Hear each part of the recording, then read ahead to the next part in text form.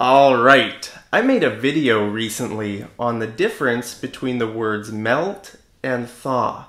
Melt and thaw. If you haven't seen that, I'll post the video somewhere up here at the end of this video. Okay, but some people asked me in the comments, they said, Mark, what about the word defrost? Defrost, it's a great question. What's the difference between thaw and defrost? Well, do you know what frost is?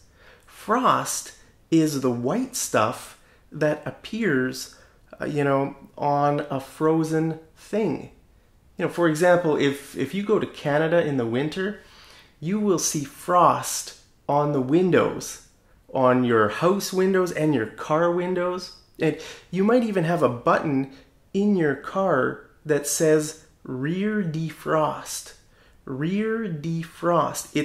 It's to defrost your rear window, right? If your rear window gets full of, covered in frost, then you can't see who's behind you when you're driving, right? If you look in your rear view mirror, you won't see anything. You'll just see frost. So it's important that the back window is not covered in frost. Okay, so that button is important. I use it all the time in Canada in the winter when I'm driving. Okay, so it can be a bit annoying, when frost covers your windows because you can't see.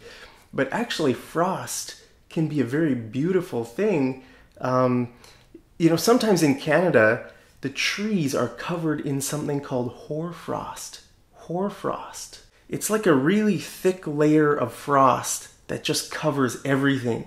It's so beautiful. It doesn't happen all the time, but sometimes, you wake up in the morning and the trees and the grass and the bushes are just white, just covered in, it's not snow. You might think it's snow. It's not. It's frost, and the trees are just gorgeous. So frost can be annoying when you have to scrape it off your car windows, but it can also be really beautiful when you see it on trees. So that kind of really thick frost is called hoarfrost. Now, some people asked me the question, can I use the word thaw and defrost interchangeably? Do they mean the same thing? Can we use them in the same situations? Well, I would say yes in a lot of situations, especially when we're talking about food. But I think there is a difference. In some situations, it's better to use one or the other. For example, I just told you about the rear defrost, right? It would be strange to talk about windows thawing. A window doesn't really thaw. It's more natural to say the window defrosts. Think about the word defrost. Defrost. It sort of has the idea that you are doing something to take the frost away, right? So, for example, on your car windows in the winter, you have to buy an ice scraper. That's very important if you drive in Canada. And you have to scrape the frost off your windows before you drive. Or if you push the rear defrost button, you're not really doing anything physically, but you're pushing the button, and that is causing the rear window to defrost, right? So it sort of has the idea that you're doing something. Or for example, if your freezer gets full of frost just builds up in your freezer, and then you have to defrost your freezer, okay? Then you might unplug the fridge, and you might take a knife or something and chip away at the frost to defrost your freezer, okay? So that's what defrost sort of, it has the idea that you're doing something. Now, with the word thaw, it sort of has the idea that it's just something is happening naturally, okay? It's happening organically. Like, for example, if you freeze some soup, let's say you make a big batch of soup and you put it in your freezer and you're going to eat it throughout the week, okay? Then you would take the soup out of your freezer and just let it thaw. You might just put it on the counter and you just let it thaw Okay, it doesn't really melt. We wouldn't use the word melt, even though soup is mostly water, right? So you might think a better word would be melt. But actually with foods that we freeze, you know, it's better to use the word thaw. Okay, and like I said, thaw is just sort of happening naturally. It would be weird to use the word defrost with soup, I think. I think you could say it. Okay, you could use, with food, you could use these words interchangeably. If you buy some chicken, right, you put the chicken in the freezer, and then when you want to eat it, you would take it out of the freezer to let it defrost or thaw. Okay, so I think you could use both words interchangeably. For some loud construction noises. Can you hear those? Someone is using a jackhammer. That doesn't make me happy. I'll lose focus. I'll try to finish this lesson anyway. Okay, so I would say that's the difference between defrost and thaw. Thaw is sort of a natural process that occurs. Man, that's distracting. I hate jackhammers. You know what a jackhammer is? It's like, it's that really loud noise. Someone must be renovating their apartment. Okay, but in Canada, in the winter, okay, the ground freezes, okay, and you know, even if there's no snow on the ground, it's frozen, right? And you can't dig. You can't dig a hole in the ground because it's frozen. But in the springtime, when the weather warms up, then the ground thaws. The ground thaws. You could say that the ground defrosts, probably, but I think it would be better to say the ground thaws because it's just a natural process. Now with foods, I think if the food is raw, if you buy like a raw turkey for Thanksgiving and you put the turkey in the freezer, you're going to take it out in the future to cook it, right? You're going to need to cook the raw turkey. Then I would say, so for uncooked foods, it would be possible to use the word defrost, but you could use thaw too. But for cooked foods, in my opinion, just thinking about it, I think it would be better to use the word thaw. Okay, so if you put some, I don't know, some pizza or something that's already cooked in the freezer, and then you take it out to thaw it and heat it up, you might put it in the microwave, or you might warm it up, but not really cook it. Then I think the word thaw would be better. Does that make sense? I hope that's not more confusing for you. But yeah, I would say there's a small difference between these words. If you're doing something to take the frost off, then we would say defrost. But if it's just going to sort of happen naturally, then I think the word thaw would be better. I mean, with soup, if you think about soup, right, there's no frost on the soup, right? The soup is just like a frozen block of ice. The soup does melt. Like if you put it in a microwave or something, you know, the ice will melt, but we would say that you're thawing the soup. You're thawing it because it's not just water, right? There's some vegetables, maybe some meat in the soup. So I think the word thaw would be better. I think you can use them interchangeably in a lot of situations. You hear that, you know, you would hear people say the ground is going to defrost. The ground defrosts in the spring. But I just think in some situations, like the rear window and like your freezer, for example, you wouldn't say I'm thawing my freezer. You would say I'm defrosting my freezer because you're doing it. You're taking a knife or you're unplugging the fridge and you're taking the frost off.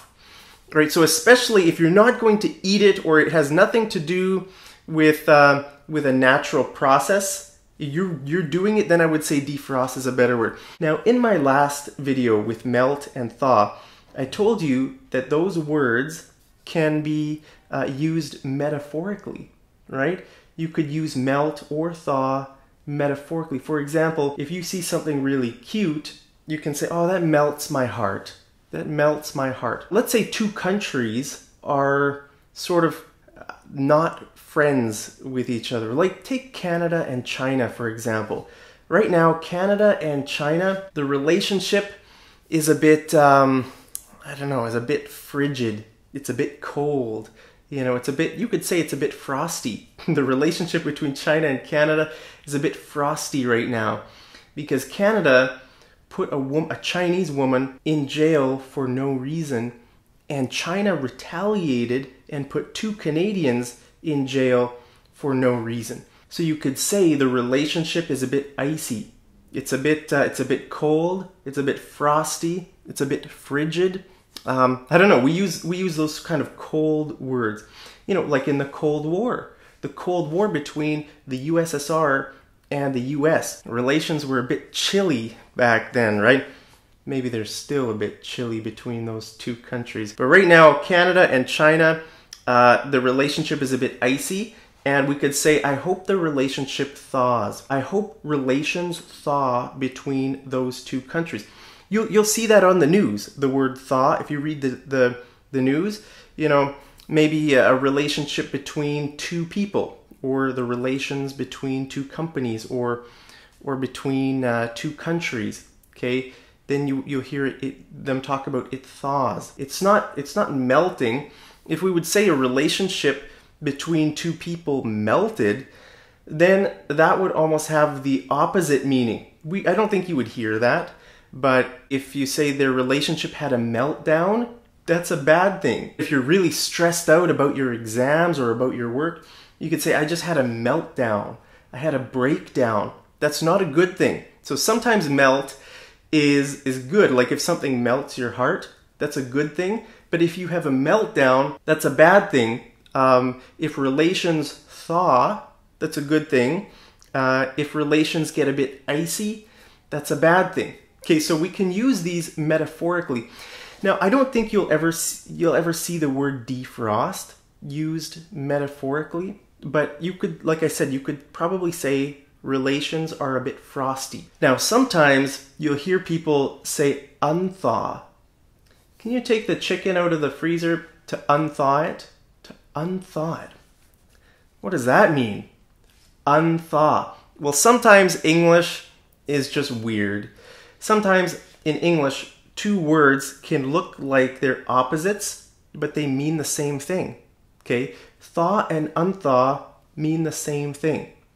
Can you believe it? So I think it's a real word, but I don't know if it's really correct. You know, I think thaw is much more correct. You know, like if you take some soup out of the freezer, you'd say, I'm going to thaw the soup.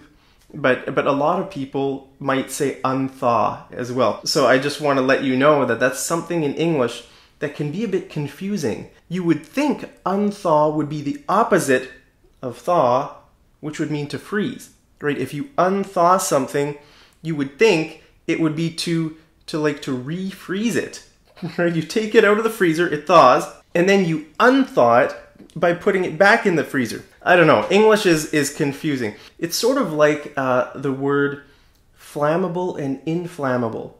Okay, what's the difference between flammable and inflammable? You would think both those words are opposites, but they're not. You hear the jackhammer again? Man, I picked the wrong time to make a video. Okay, so flammable and inflammable means that something can catch fire. Okay, something can burn. It's just weird because those little prefixes like unthaw, inflammable. You know, most of the time they indicate that something is going to be the opposite, right? For example, the words coherent and incoherent, right? If we're talking and if you're saying things that make sense, then your speech is coherent. I can understand you. But if you're talking about something and I'm not following what you're saying, then I could say you're being incoherent. You're being incoherent. So that's the opposite, right? Coherent and incoherent are opposites. It's the same with the words humane and inhumane, right? If you treat animals really well, then you are being humane. But if you treat animals with cruelty, you know, if you beat your animals and you don't feed your animals, then you are being inhumane.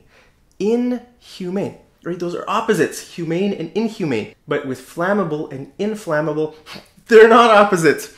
Welcome to English. Welcome to the confusing world of English, where thaw and unthaw mean the same thing.